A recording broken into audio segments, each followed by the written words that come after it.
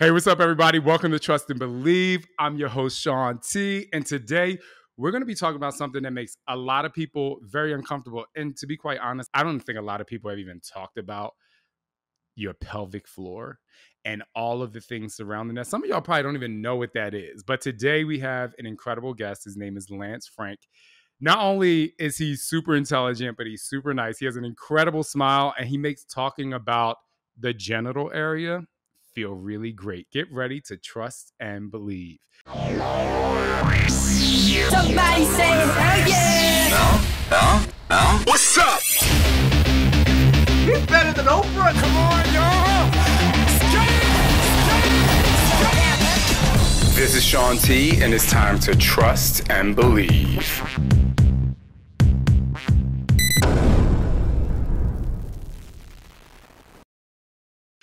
Lance, what's up? What's up? How What's up, are Shaun? you? I'm good. How are you? I'm wonderful. All right, I'm going to dive right in. We can Okay. chat about fun stuff outside of the podcast, but can you tell everyone about you and just dive right into the pelvic floor? Let's get into it. Sure. Hello, everyone. My name is Lance Frank. I'm a physical therapist. I live in Atlanta, and I specialize in pelvic floor disorders. So, pelvic floor, as you can imagine, is a group of muscles that lives in the base of your pelvis. So think of a trampoline or a hammock. They kind of hold all of the abdominal contents and the pelvic organs kind of in place. And they have responsibilities for urinary function, bowel function, sexual function, and then just kind of overall supportive roles. So that's kind of my specialty. Everything I tell everyone kind of below the rib cage and above the knees is what I specialize in. You mean you don't just say below the belt? I mean, hello. I mean, just a little joke. So, all right, here's the thing. I want to know what made you want to specialize in the pelvic floor, and what was your schooling like? Like, how was that different than, what maybe other physical therapists would go through? Yeah. So I sort of stumbled into pelvic health. I went into PT school thinking that I was going to work with athletes and like high level, athletics. I have a sports background, super into ortho, and all through PT school, that was my plan. I was going to graduate and work with athletes.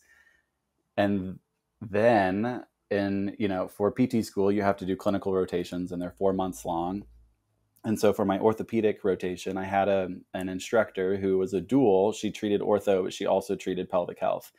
Like half of her caseload, most of her caseload was ortho, but she would have random, sporadic pelvic health patients. And she sort of introduced me to the world of pelvic health. And long story short, after my clinical, she was leaving where we were at together to open up her own clinic. And she offered me a job to come work with her. And she's like, I really think that you would be a great therapist. I want you to work with me, but I need you to have a niche. Like, you have to have a niche specialty, and so that we can market you. And she was like, have you ever considered pelvic health? She's like, there aren't many men that treat pelvic floor. And I was like, absolutely not. Never, ever crossed my mind to treat pelvic floor. But I was like, I'm open to it. So I went and I took my first course in pelvic floor the semester that I was about to graduate. And after that, I was like, whoa, like it just opened up a whole new world. Because in PT school, it's a 3-year program. It's a 3-year clinical doctorate. And so in my entire program, we had one lecture over pelvic floor dysfunction, and it was mostly pertaining to women around birth, prenatal, postpartum. And that was really all we got.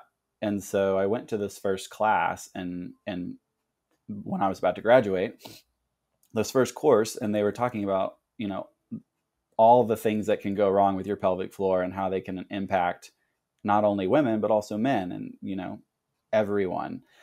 And so when I learned about it, I was like, holy crap. Like there's this whole population of people that isn't having their needs met, particularly men or people with penises.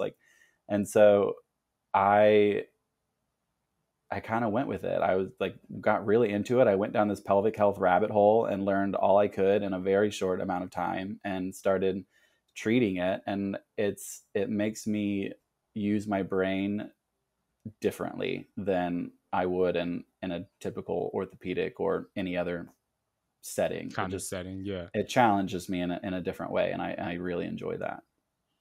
All right. So there are people listening and they may be sitting home or wherever they are, and they've been kind of struggling with a pain or issue in their pelvic floor, or they know a friend that's been complaining to them, but they have no idea that somebody likes like you exists, right? And they're just kind of feeling this thing, or certain things are happening. So tell us, what are some symptoms or some issues that show up in women and men? So if they're listening to this, or if they know someone that has been kind of talking about some sort of symptoms they had, why they should take it seriously and possibly go see their doctor or somebody like you. So I'll preface that question with a statement that I tell everyone, just because something is common doesn't mean that it's normal. And, the prime example is peeing yourself, particularly women, whenever they're, working out, jumping, jump rope. Like, I know you do a lot of plyometrics, so I'm sure a lot of your athletes are leak themselves, and it's just kind of a something that they kind of keep to themselves. Anyways, so laughing, coughing, sneezing, leaking with any kind of pressure system it's very common, but it's not normal, and it's not something that people have to live with.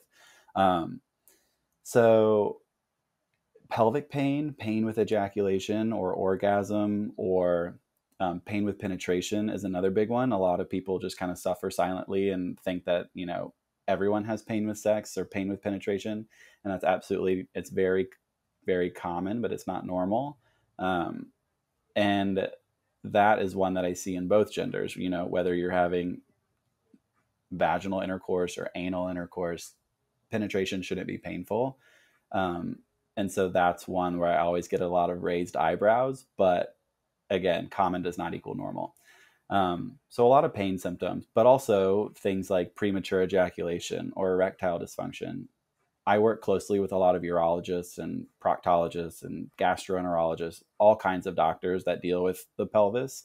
I have a lot of them on speed dial. And if you've been ruled out for any serious medical underlying condition, typically it can be attributed to a musculoskeletal dysfunction or muscles, essentially. And that's my specialty. That's what I work on. Physicians don't, a lot of times they'll run a lot of diagnostic tests. They'll prescribe a lot of medications. They'll get you to the person that can help you. But I'm the one that deals with, the muscle dysfunction aspect of it. And so, erectile dysfunction, premature ejaculation, a lot of conditions like endometriosis or polycystic ovarian syndrome, interstitial cystitis. If a patient has prostate cancer and they've had their prostate radiated or removed, I treat a lot of patients that are cancer survivors or have, scar tissue in the pelvis. Any kind of pelvic surgery that you've had, scar tissue can really impact the way our muscles, function, especially in a vaginal canal or a rectal canal. It can really impede mobility in general. So I treat a lot of that. Peripartum, prenatal, postpartum patients, also people who have delivered babies, whether it's vaginally or through a C-section. Still, I would argue, and I will go to my grave arguing this, every patient that delivers a baby should be automatically given a prescription to pelvic floor therapy. But it's the standard in Europe and a lot of European countries. You give a baby or you have a baby, your doctor writes you a prescription for 6 weeks of pelvic floor PT. It's just kind of like the gold standard over there. Wow. We're still a little lacking over here in the States. For some reason, a lot of physicians think what we do is witchcraft. It's just like voodoo. That you don't need that. Just do a bunch of Kegels. And that is absolutely not true. But yeah, I mean, there's a whole list, constipation, fissures, hemorrhoids. I do help with, IBS symptoms, irritable bowel syndrome. If patients have excessive diarrhea or excessive constipation, a lot of times the pelvic floor can be involved in that. I'm not going to say pelvic floor therapy will cure the IBS, but it'll help manage the symptoms. And so, yeah, I mean, I could talk this You whole can go on podcast and about on. diagnoses Well, that I treat. no, that's great. But I actually want to dive into a couple of them pretty intensely. Sure. The first one being women who, pee themselves during exercise. And I'll tell you this, I have heard countless times women saying, I can't do power jumps without peeing. Or women who were actually working out in my workouts. They're like, oh my God, I peed myself during a workout. And, they're all laughing about it. They do share it because they're in a space of other women who've had babies that are doing it. And they, like you said, they just accept it. So I'm going to talk about more, but that's the first thing I want to talk about. Why should they not just accept that? And in addition to that, what is the most common thing that's making that happen so these people can actually, go get some physical therapy for it, or at least we can push them in the right direction? I guess I should also say even patients who haven't had a baby, haven't delivered, still have the urinary incontinence it's called stress urinary incontinence. You're putting stress on your body and it causes you to leak. But you don't have to have a baby to have stress urinary incontinence. In fact, a lot of patients that I see actually haven't had a baby, and I can go down a rabbit hole as to why, but essentially the pelvic floor muscles, when you think of pelvic floor dysfunction, you can basically break it down into two groups. So you have a group that's an overactive pelvic floor, meaning that the pelvic floor muscles are kind of in a locked up state. They're contracted so tightly that they've lost their ability, or they have a decreased ability to relax and lengthen. And then you also have an underactive pelvic floor kind of side of things, where those patients typically have a weakened pelvic floor. They're either prenatal, postpartum, or they're of the menopausal age, where just because of hormones or because of the trauma of giving birth, the pelvic floor muscles are in a weakened state. So to further complicate things, even both camps are essentially have a weak pelvic floor. One is so contracted, so tightly wound that we call it in therapy, we call that weak. Because if you think of doing a bicep curl, if you grab a dumbbell and you're trying to do a bicep curl in this position, you're not going to be able to lift very much weight. You have to go through the full range of motion of your elbow. Your bicep has to be able to contract and relax to move that amount of weight. The same principle applies to the pelvic floor. The muscles have to be able to contract and relax to perform their functions. And obviously with the underactive pelvic floor, they've just been through either whether it's hormones or whether it's been through the trauma of a vaginal delivery. Those muscles have to regain their strength. They're what we call, they're just underactive. They're just weak. So on that aspect of patients, I do a lot of strengthening. On the other side, the overactive camp, we do a lot of down training and learning how to neuromuscular control, connecting your brain with your body and figuring out how to control it. So teaching those patients how to get out of this overactive, contracted state and learn how to relax their pelvic floor through different things like different stretches, different breathing techniques, a lot of manual techniques that patients can do at home, but also manual techniques that I help with in the clinic. But back to your initial question, the patients that are leaking themselves in your workout classes, it's, even though, like I said, it's common, it's not normal. And it's basically with those patients, well, all patients really, it's attributed to a pressure distribution issue. So your pelvic floor responds and is best friends with your diaphragm. Your diaphragm is the muscle that helps us breathe. So whenever you take a big breath in, your diaphragm pulls your lungs down. The lungs inflate, the diaphragm gets pulled down. All of your abdominal contents and everything in your abdominal cavity gets pushed down on top of the pelvic floor. And the pelvic I'm doing floor, this exercise right now, by the way. and if everything is, working appropriately, the pelvic floor should be able to lengthen and to accommodate all of that pressure, all of the things getting pushed down on top of it, like a trampoline or a hammock. The pelvic floor should be able to expand to accept all of that pressure. And then when you exhale, the pelvic floor should gently contract as the diaphragm rises, the abdominal contents shift upward, the pelvic floor should gently contract. So you have this piston mechanism. Everything kind of moves up and down in sync. What I see in the clinic a lot of times is when that mechanism gets flip-flopped or for whatever reason gets thrown out of whack. And a lot of times the patients that I see have that kind of stuck or contracted or overactive pelvic floor. And so their diaphragm is constantly pushing down on top of this, concrete floor. It's not giving any room for anything to move. And so whenever patients, whether it's jumping or, laughing, coughing, sneezing, that pressure, all of that air gets pushed down on top of the pelvic floor, and that air has to escape some way.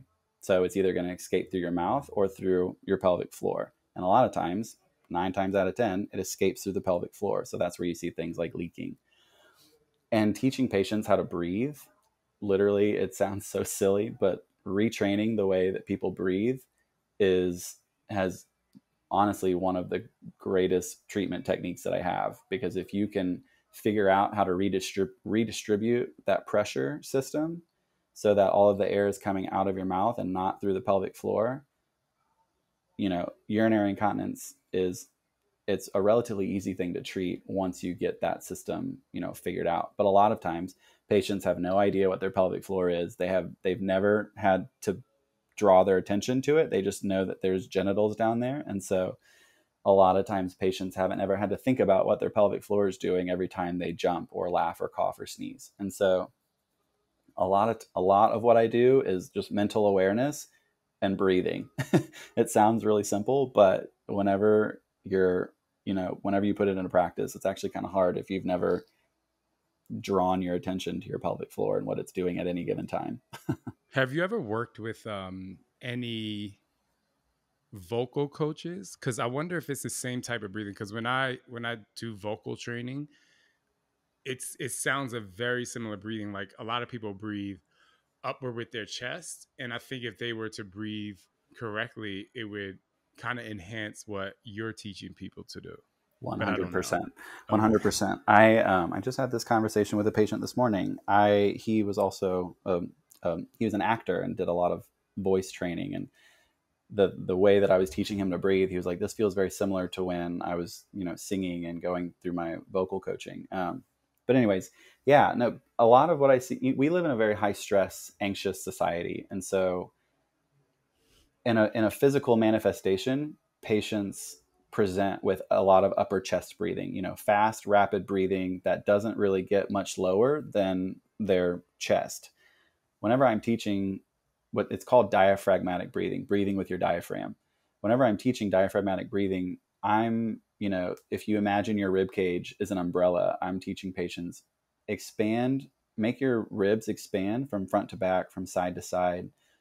Imagine breathing through a straw and filling up your pelvic bowl full of air. Your belly should expand. The air should almost be not pushed, but breathed into your pelvis. And with that increase in pressure into the abdominal cavity, it's really easy to get that pelvic floor expansion whenever you've been kind of stuck like this for a long time. So yeah, I don't work directly with vocal coaches, but I had patients in the past, whether it's theater or I had an opera singer once, a lot of actors here in Atlanta. I hear that a lot. It's like whenever I have sang in the past or have been trying to project my voice more, that a lot of instructors or coaches will breathe or teach to breathe through the diaphragm, and it's very similar to what I teach.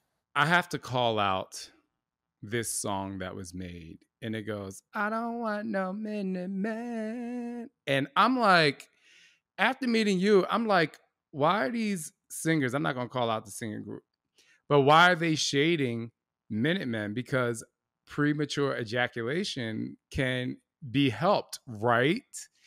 And so I first want to say, if you're a guy out there and you have premature ejaculation, don't be embarrassed by it. I'm sure Dr. Lance is going to help us talk about this. But can we talk about this? Because this is something that so many men they're teased about, or they have a lot of, insecurities about. And I'll tell you, if me and Scott don't have sex for a long time, I'm like, I don't know. I'm like, listen, I don't know how long you want this to go for. But, and that's purely because, but I just, Right. for me, it's important, Right. So let's talk about premature ejaculation. Can we please? Yes, please.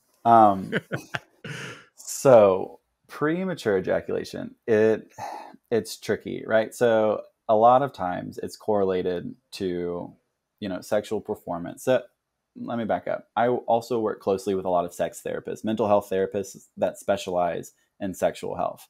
And so probably my biggest referral sources are urologists and sex therapists.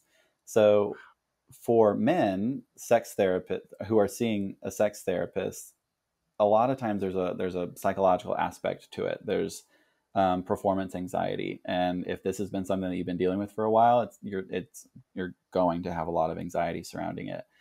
But like I said earlier, a lot of my overactive pelvic floor patients have anxiety. They have an overactive pelvic floor, and from the mental health side of things, they have anxiety. They're very stressed. They're likely depressed.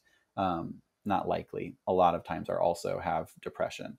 So it's that overactive pelvic floor state. So an ejaculation, the way an ejaculation happens is, among other physiological processes, Mm-hmm.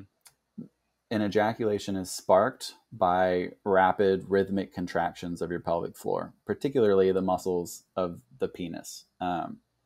And so when those muscles have to contract that fast, it goes back to this bicep analogy. If you're on a threshold where if 90% is where you live, if a 90% contraction is where you lived and 100% contraction gets you to an orgasm or ejaculation, your threshold to get there doesn't take very long.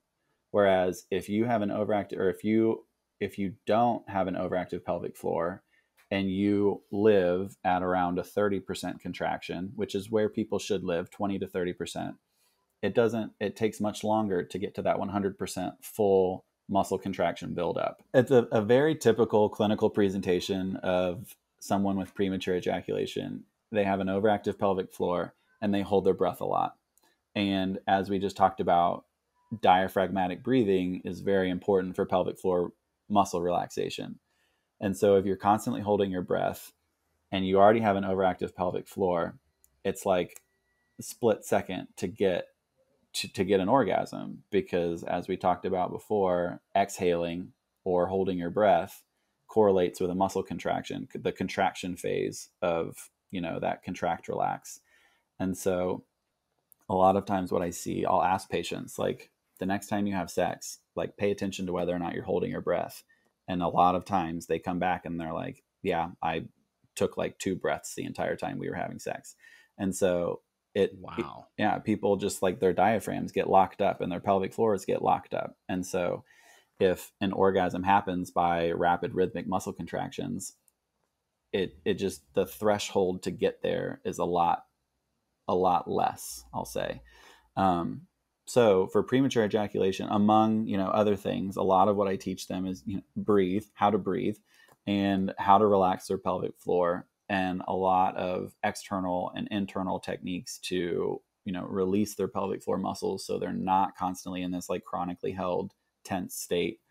Can I ask you a question with that real Yeah. quick? Because I'm a keep it real kind of guy.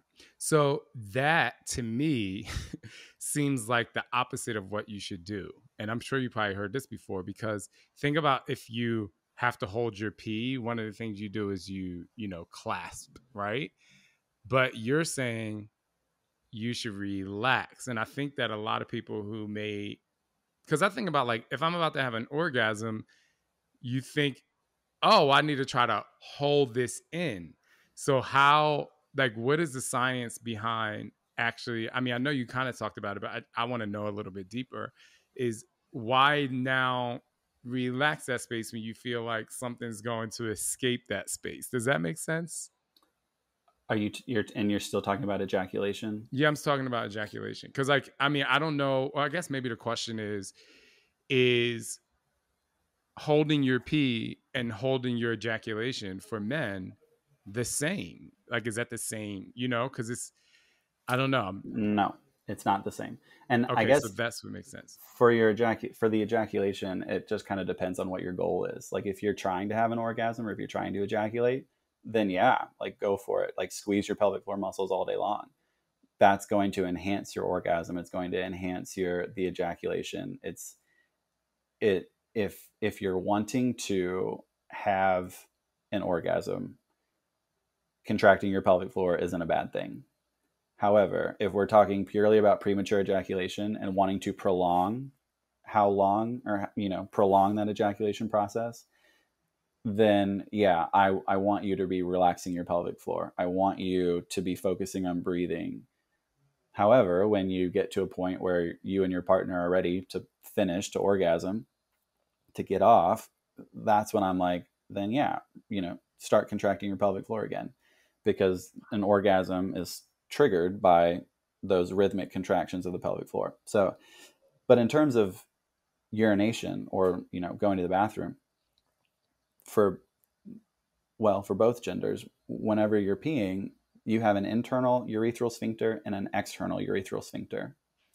And so the external urethral sphincter is one that we have voluntary control over. We can actually, do a pelvic floor contraction. You squeeze the pelvic floor, and that one can close off. The internal urethral sphincter isn't necessarily one that we have control over, but it works conversely with our. So we also have muscle in our bladder. We have it's called smooth muscle in our bladder that whenever we go to the bathroom or whenever we're holding to go to the bathroom, we'll start with, our bladder's filled. It sends our brain a signal that's like, hey, I need to go to the bathroom, but I'm not ready yet. The muscle in our bladder stays relaxed. It has to be able to expand to accommodate all of the fluid buildup in there. And the external pelvic floor muscles are contracting. Whenever we actually go to the bathroom, the bladder muscle actually contracts to help push out all the urine, and the external and internal urethral sphincters have to relax. However, and I encourage you to try this the next time you really have to pee, and this goes into another diagnosis called urinary urgency and frequency. Like people have to pee really bad and they need to go right now, otherwise they're going to pee themselves. This goes into urinary urge incontinence, where you have to pee so bad, but you can't hold it, and you just either leak yourself or you fully pee yourself. But what I teach people, and what a lot of pelvic floor therapists teach people, is to actually relax your pelvic floor whenever you get that urge, because it's kind of like, now don't get me wrong. If you have a full bladder, if you've just drank an entire gallon of water, this technique or what I'm about to teach you may not necessarily work. It will help buy you time, but it's not gonna, when we're, you can't go another hour in a car. Right. However, if you just went to the bathroom, which I hear a lot of, urinary urgency, frequency in my clinic anyways.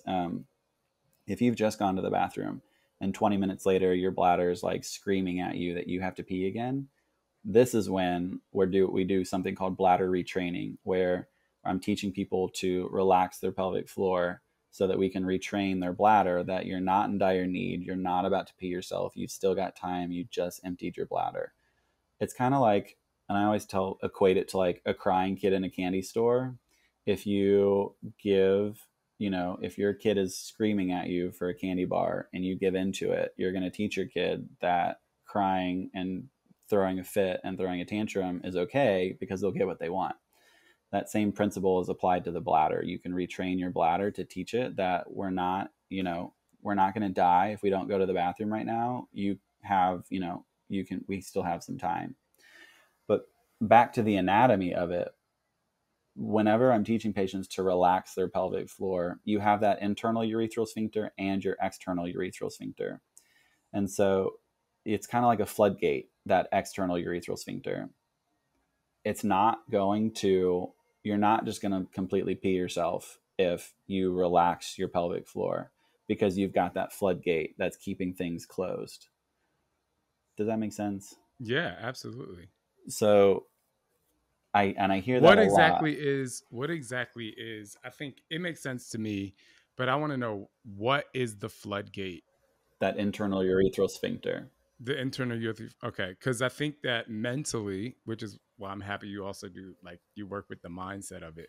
I think mentally people automatically assume they don't know that they have that to rely on. So then Right. that makes them give in to the temper tantrum, if you will. Right. And it's very common. It's very common. And it's, I have a 4 years of undergrad and 3 years of the clinical doctorate in this field. So I know, and it makes sense to me, but the common person that doesn't have a similar background, it's completely, it's not ludicrous to think that, if you relax your pelvic floor, I'm just going to pee all over myself. But it's not, it's not that way. And whenever you contract the pelvic floor muscles, it only increases that urgency symptom, that frequency symptom. It heightened, because remember, if you live at a 90% contraction,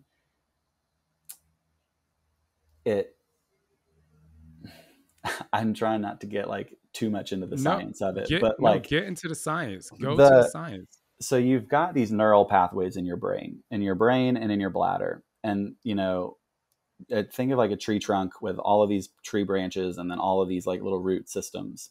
So these neural pathways in your bladder, whenever your bladder fills, it's basically like four different points in your bladder, where it's like the first one, it's like something's in there, but nothing to be worried about. The second one's like, something's in there, but we're still okay for now. The third one's like, something's in here and you probably start looking for a bathroom soon. The fourth one is like, you need to go right now or we're going to pee all over the floor. And so these neural pathways, they kind of correlate to pelvic floor tension, as we just talked about. The more your bladder fills, the more it creates this urgency of like, I need to pee right now.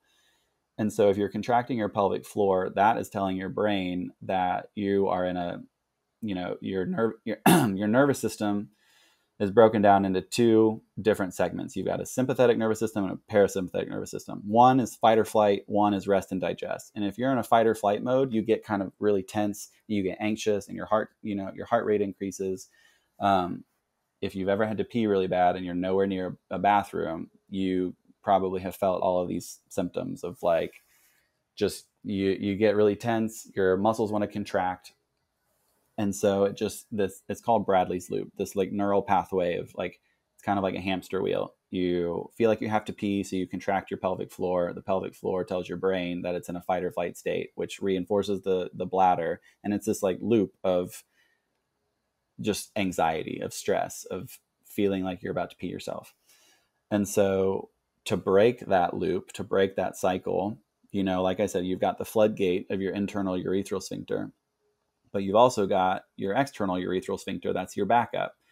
And so if you can relax your pelvic floor, knowing that you're not actually going to pee yourself because you've got this other mechanism, if you can relax your pelvic floor and you can take a couple deep breaths, it resets that neural pathway loop. It's kind of like throwing in a distraction. You're like distracting your brain and it throwing off your bladder. And you're like, oh, we're not actually in dire need. We're not actually about to pee ourselves.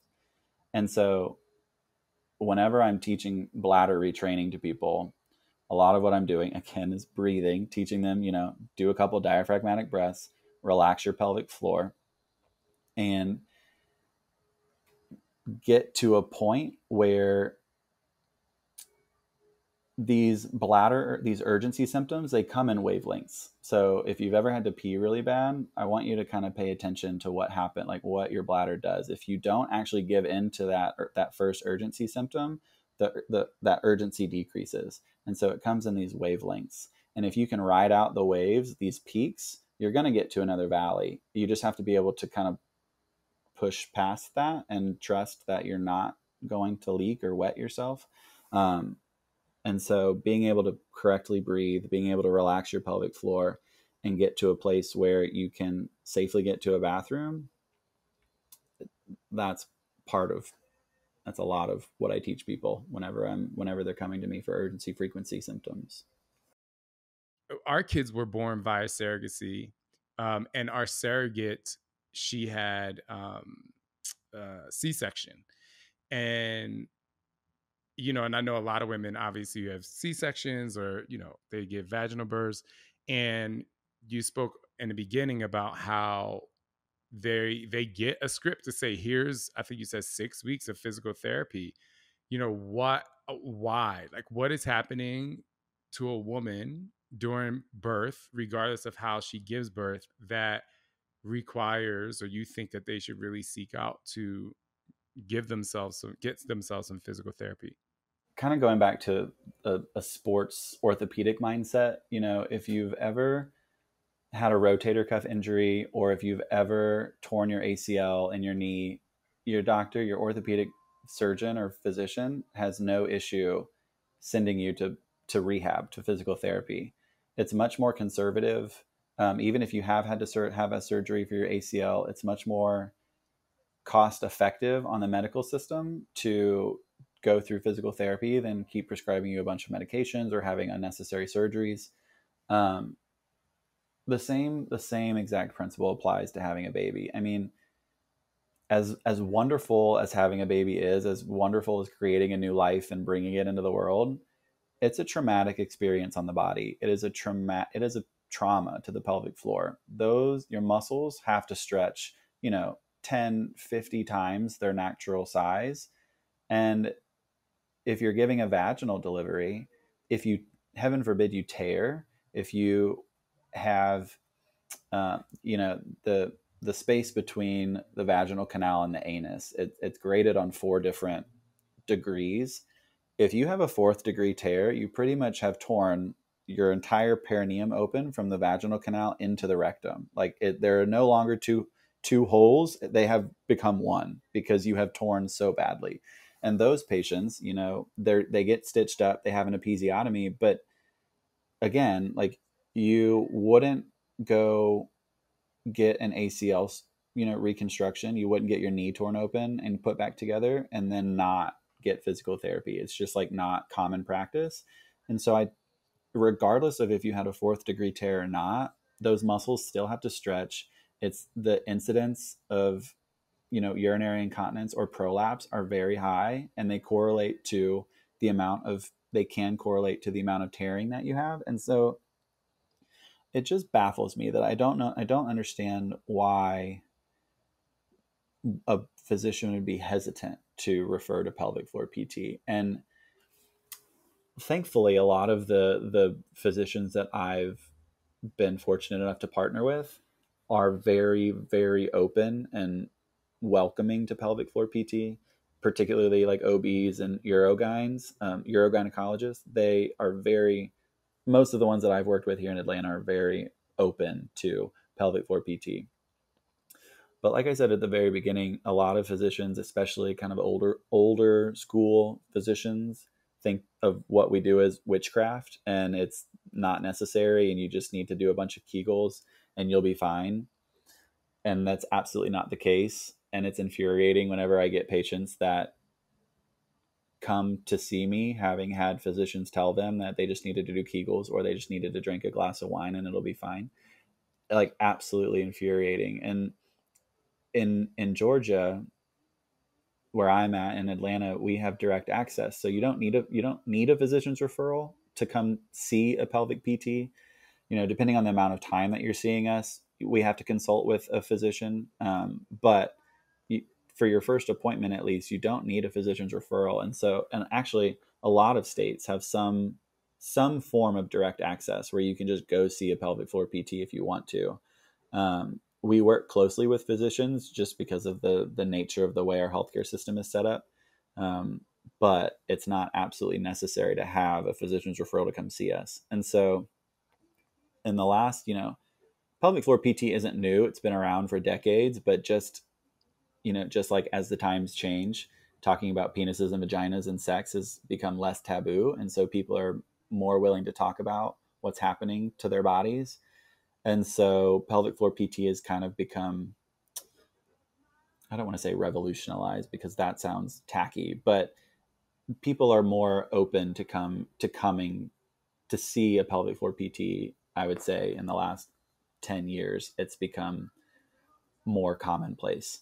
But even if you haven't had a vaginal delivery, even if you have had a C-section, they're still cutting your body open to get another human being out. And there's a lot of scarring that happens. And there are a lot of nerves that travel through the abdominal wall. And so even if you haven't had a vaginal delivery and they've done a C-section, I still would highly, highly encourage patients to still go at least see a pelvic floor PT once. What's the harm in seeing someone and just at least getting screened to make sure that, even patients that have had C-sections, still I've treated patients that have prolapse or urinary incontinence. It's just, again, falls into that overactive pelvic floor. A lot of patients can't have vaginal deliveries because they have an overactive pelvic floor. They can't get out of that relaxed state to have a vaginal birth. And so I always encourage patients, even if you have had a C-section, like, it would still behoove you to go see a pelvic floor PT. Ladies, listen to that, and go find a pelvic floor therapist specialist. Okay, 2 more things. Okay. One, let's talk about pain during penetration, because, and I'm about to keep it very real here because I know you work with a lot of the LGBTQ community, and there's a lot of guys out there who are like, they think being, the passive, like in Europe, they say passive. In the States, they say the bottom, whatever.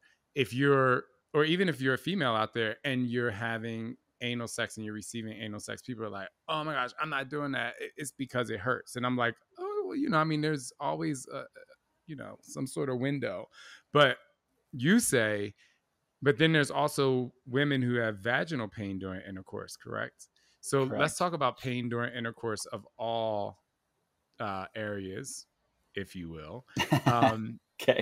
I mean, because for the longest time, you can ask Scott, I was like, nope, no, no, no. Or I would just be like, I would have anal sex as a receiver because I was like, I love my husband. But it wasn't until the pandemic, when we ain't had nothing to do, that I said, all right, this is going to be my time to get over this hump, honey.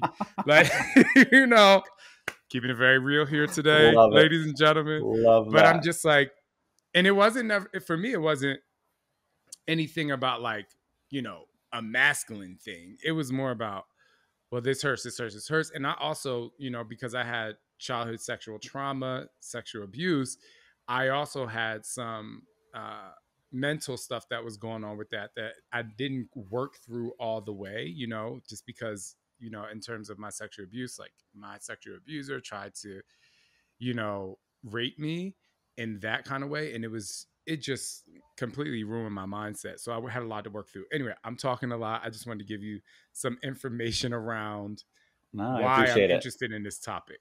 Yeah. No, I appreciate that. Well, thank you for sharing that. And unfortunately, it's just really shitty to be, be honest. You can curse on this podcast. Okay. It's just, well, it is. It's just a really shitty thing that sexual assault and rape is so prevalent, because I would say a very large majority, men and women that I treat, have experienced some form of sexual assault or trauma or rape. And whenever you've had something so traumatic happen to your pelvic floor or try to happen to your pelvic floor, whether we know it or not, our body remembers things. It remembers, what the feelings that were associated with that instance. And so that's why I work very closely with a lot of sex therapists, a lot of a lot of therapists that can work through the mental side of things, where I work through the physical side of things. And so with pain with penetration, it's not to say that everyone who has pain with penetration has been sexually assaulted or raped. That's not a fair statement, but it is a very high correlation. And so it just kind of goes into that anxiety, that stress associated with this specific event. And so if you have a lot of mental hangups or, mental trauma associated with that, it can be very difficult to separate that one instance from the rest of your sexual encounters for the rest of your life.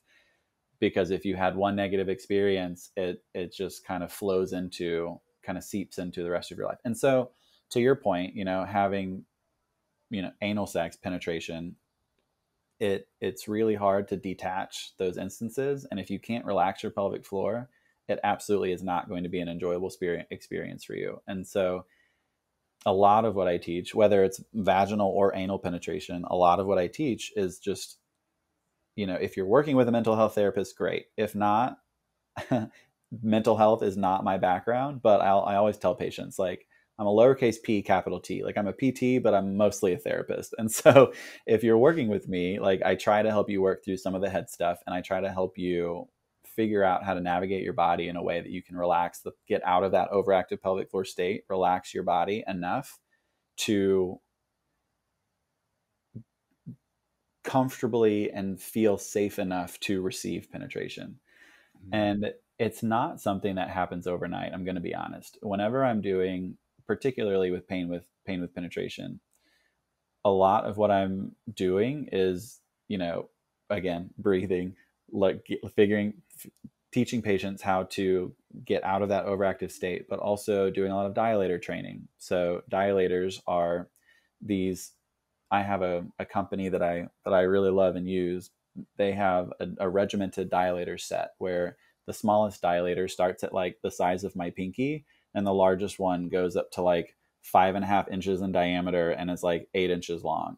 And so those dilators are great. And they're also coming out, this company is also coming out with a rectal line. So because, us in the gay community, anal sex is the only way we can receive penetration or give penetration. And it's something that I've been thinking about for a while. But anyways, they're coming out with a rectal line, and I'm very excited about these dilators because you can graduate. You can start with one size, something that's comfortable, non-threatening.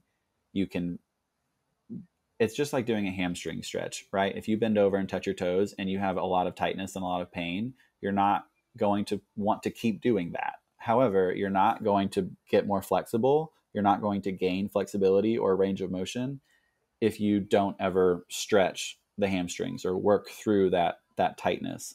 The exact same thing, the exact same principle applies to the pelvic floor, whether it's vaginally or rectally. It's all just a group of muscles that have the ability to expand.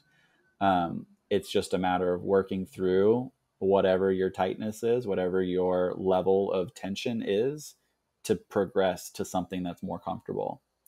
And so that's what I love about this dilator regimen. Whether it's vaginal or rectal, you can use these dilators and you can progress from one size to the next. And, obviously I'm there with you and I'm kind of coaching you and teaching you. We're going through all the breathing, we're going through all the stretching, we're going through all the lengthening and the down training. But specifically for pain with penetration, specifically for, anal, there's no I've done a lot of research. There's no guidelines or manual of how to have comfortable sex, particularly for gay men. If I would have known about this when I was 18, or if I would have had something, to kind of cue me or direct me, the first experience would have been a lot less terrible, I feel talk about it. Sex in general just isn't talked about, and nobody tells you when you're figuring things out, exploring how to do it safely or comfortably. And so this has been an idea of mine for a while, but having just some sort of book or manual or I don't know, I feel would be really helpful for a lot of people to have pain-free sex, pain-free penetration. Write the book, Lance. Write the book. It's in the making.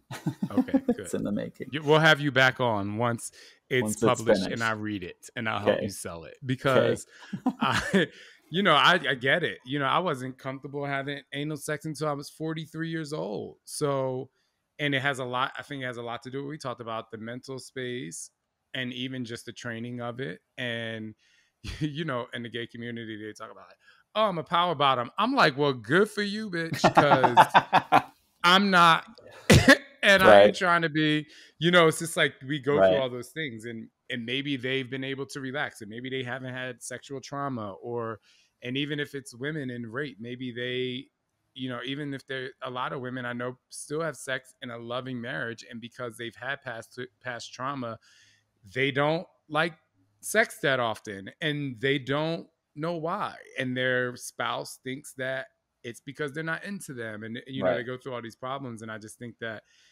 visiting someone like you, lowercase p, capital T, um, Yeah. even though it's a capital P, Right. I think it's necessary. So when you write that book, we'll have you back on. But I'm Okay. not letting you go yet. All right. Perfect. The next thing I want to talk about is there's so many things, but I think just because of time, I want to talk about toxic masculinity and the vulnerability with that and penises. Like, can we talk about that? Because it is a real thing. And a lot of people don't even know what toxic masculinity is. So can you just like really dive into that for me? I want to say real quick, but you can go as slow as you want. I It's just want to talk not going to about be it. real quick, but Okay, I will go. absolutely dive into it. Okay. I mean, so from a healthcare standpoint, toxic masculinity is just this idea, this headspace that men have to be, alpha, have to be macho, cannot show weakness, have to be best on top of everything. And a lot of those patients in my clinic are the ones that have the most problems. Whenever you,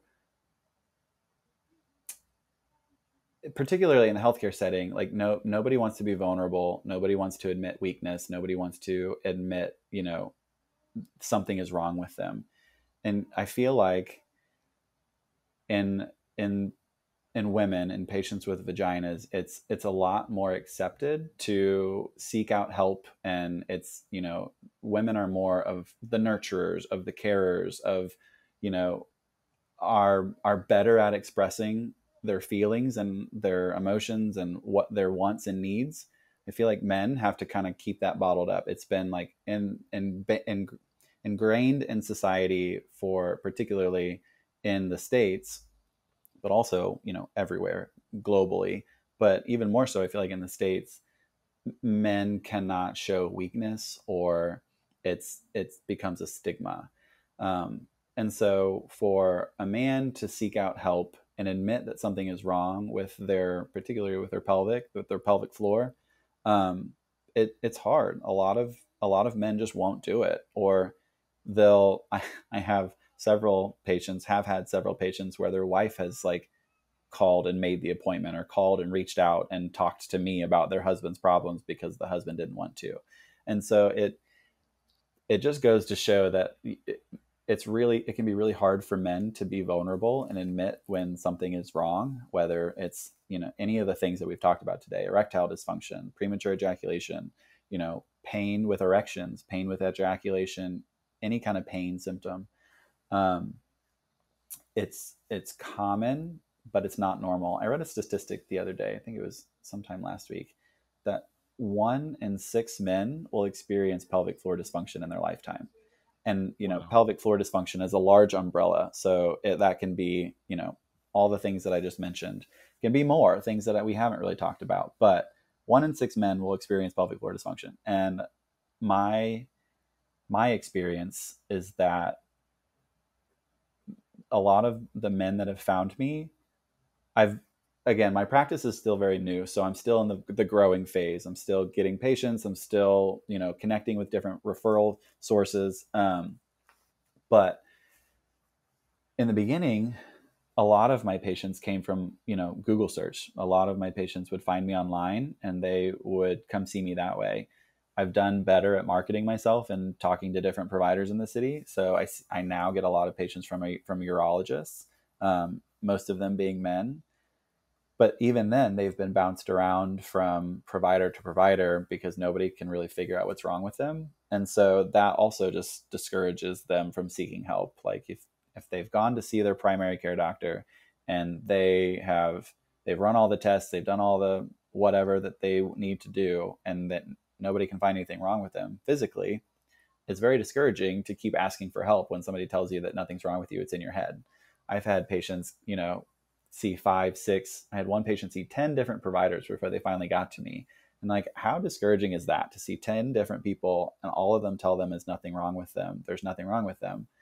When in actuality, like, their pelvic floor is jacked. A lot of people don't want to admit, so they could go to the doctor and they're like, a doctor might ask them a question, but they're like, oh no, it's not that bad. Or, so I think a lot of times they don't want to have that vulnerability and they feel like their masculinity is being diminished because, especially if it has to deal with their penis or, anything down there. Like, do you ever have patients that have breakthroughs like literally in front of you? I have to be a supportive clinician. Like, I have to create space for people to be vulnerable. Otherwise, it's not just like going to see your ortho PT or going to see your trainer at the gym. Like, this is a very intimate setting, and I appreciate that.